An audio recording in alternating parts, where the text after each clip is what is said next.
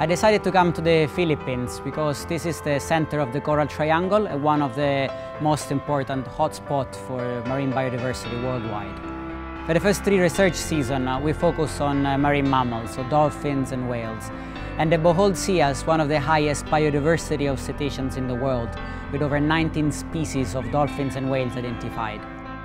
Now we expanded our work and we include also elasmobranchs, so sharks and rays, and marine turtles. LAMAVE is a group of full-time researchers and part-time volunteers. We have a core group of around 10 people with very different backgrounds coming from all over the world that organize and coordinate the work of around 20-30 volunteers that come and stay with us for 2 or 3 months to learn new skills and help in the conservation of the marine environment.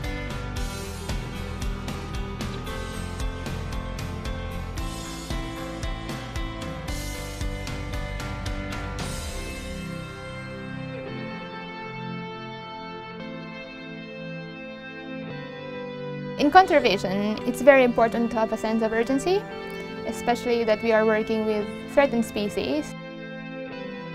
Data is essential, and understanding their movements, where they go, and how they use the waters, and their life history is important. But we need to act fast, and we need to reach out to more people and get more people involved in this fight to protect the species. Not just researchers, not just like people in the government with positions, but everybody from the grassroots community, the locals, the schools.